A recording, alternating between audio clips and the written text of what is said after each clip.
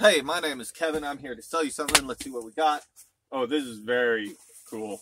This is an Yvon Chouinard or a Chouinard brand fanny pack. Let's put it on. Oh, damn. This is from the 1970s. Now, you know it is from the 1970s. This back. Because Chouinard is what Patagonia was called before it was called Patagonia. Or also the company Black Diamond.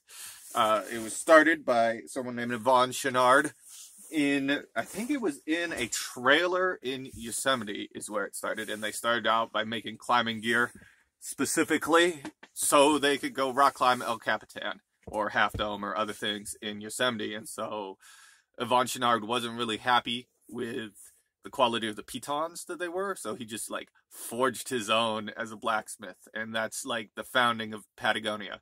And before it was Patagonia, it was called Chouinard, and that's where this comes from, this fanny pack, which is cool as shit, possibly handcrafted by Yvon Chouinard. Actually, it's not, because by the time that this was there, it was definitely not made by him. It was made in a factory. It's in excellent shape. The zipper works.